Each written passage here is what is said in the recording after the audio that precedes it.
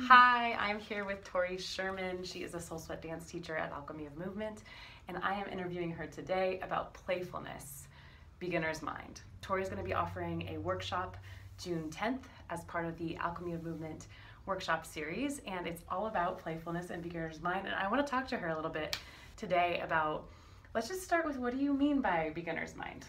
Sure. So by beginner's mind, I really mean a state of consciousness that we can put ourselves into that really allows a feeling of openness, learning new things, non-judgment, humility, and it really just allows people to step into a new situation that they've never been in before and that they may feel awkward doing, and just go for it, work through those jitters, that awkwardness, and really have a great time doing it. And getting into a state of beginner's mind allows us to kind of access a more childlike state where we're not so focused on getting it right, being perfect, not embarrassing ourselves in front of others, all those things that we tend to kind of develop as we grow and get older. And I know a lot of the new dancers here at the studio often experience this. I know I experienced it for a long time. Mm-hmm. And for me, it seemed like beginner's mind also came with some critic of like, am I doing it right? But in the way that you're presenting it, it's actually sort of a desirable state. Yeah, I think so. And that critic is, again, something we develop after, hearing often well-intentioned, but really kind of damaging feedback from adults in our lives at a young age when we're just trying to do something for the very first time. There's no need to judge that. No one is a master at anything the first time they try it. It takes process and commitment and a practice. And I think, I know for myself, as I grew out of my teens and into my 20s, I started to take less risks, less chances because of that inner critic. And really that inner critic is just a tape recorder of the things we heard when we were young. Yeah. And so in this way, beginner's mind this is like sort of the way in which there's a certain amount of aliveness in the dance, or a playfulness that you're talking about. Could you talk a little bit about how beginner's mind allows for that sense of spontaneity or unpredictability or playfulness? Yeah, I can really relate to what you said. When I first came to Alchemy of Movement and took SoulSweat for the first time, I definitely felt awkward and out of place, a little embarrassed. And I was fortunate enough to have just learned how to rock climb, and that was really awkward and uncomfortable and embarrassing in front of other people. And so, but I pushed through, and so coming to dance, I felt those same feelings of judgment and concern coming up. And so I tried to basically access kind of more of a playful state, and that really allowed me to keep moving forward with it. And I think that playful state, it really welcomes new people to Alchemy of Movement.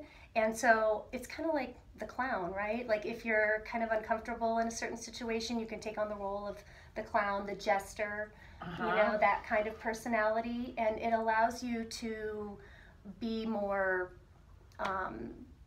free in your movement and in your interaction. So you can start making fun of your own inner critic? Absolutely, absolutely.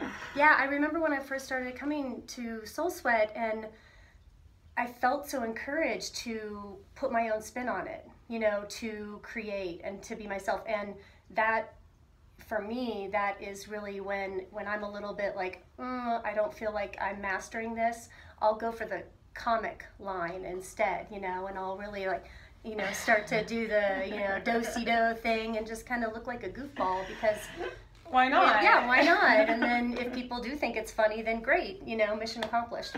Right.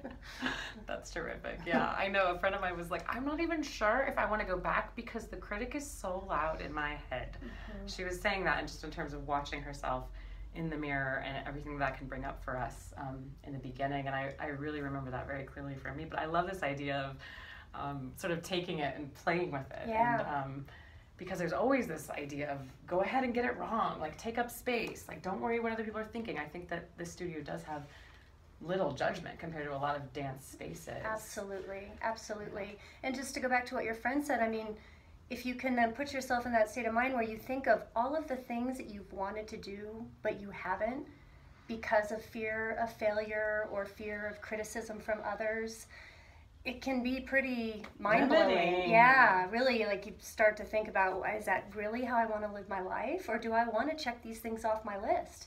And the only way to really do that, I think, is to get to a place of, beginner's mind. Like I said, just like, when you're learning to crawl, you don't get it right the first time, but learning that's cross-lateral movement. Learning that helps the brain to develop in a healthy way and is really healthy for the nervous system and the limbic system and relaxation and all of these things that are so important.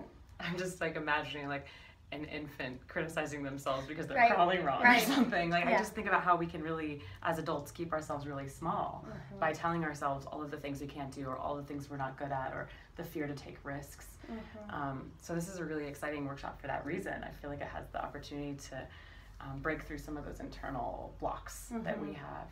I'm wondering, I know that you have done a little bit of research, and I'm wondering if you want to share anything about what you've learned with the audience today about this state.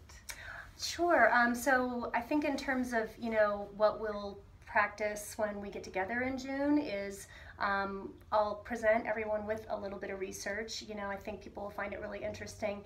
And I don't want to, spoiler alert or anything, but basically we'll look at some research, neurological and nervous system and brain development based research that really supports this theory of beginner's mind being really important for learning new things, for preventing the degenerative diseases like Alzheimer's and dementia, and for just remaining youthful and young. So yeah, we'll touch a little bit on the research, but really I feel this wonderful studio allows us a place to learn somatically and through movement, and so we'll spend most of our time playing and moving and dancing and feeling what that beginner's mind state feels like in the body and how it can help us to move forward in other parts of our lives. I don't want to completely spoil all of the fun you're having, but I heard there might be hula hoops. Yes, we will definitely be playing. We're going to play some kids games because we want to get back to that feeling of, 5, 6, 7 years old before the inner critic, before the recording of, where we tell ourselves what we can and can't do, and try and access that state to really start fresh and get into that playful state. That's great. And do you see that here in your dance classes as you're teaching? Tori teaches on Mondays and Thursdays at 5:30 here at the studio. And do you see that embodied in the dance spaces here in your classes? I do, and not just my class, but other classes as well. I really see, I've talked to people that have had this experience, and I've had this experience myself of a kind of nonverbal therapy, processing of emotions, releasing of emotions here at Alchemy of Movement that has been transformative for me, and I know other people and it's so fun. I mean, it's like adult joy. It really is this playground in a way. Yeah, absolutely. Yeah. How exciting. Is there anything else you want to share with the audience about, on this topic? I would just like to encourage everyone to come with an open mind. I think that's really important, to access beginner's mind, and to come with thoughts on things that maybe you've been thinking about, diving into learning something new, tackling a new project, but maybe have had some fears or concerns or anxiety surrounding doing that. Come with those ideas and let's talk about it. Let's dance it out and, get to that point to where we're resetting the button back to the beginning. That's so great. So June 10th, you can join Tori in breaking through some of your internal blocks and rediscovering this playfulness, this joy, this beginner's mind right here at Alchemy of Movement between 1 and 3 o'clock. You are welcome to sign up online at www.alchemyofmovement.com.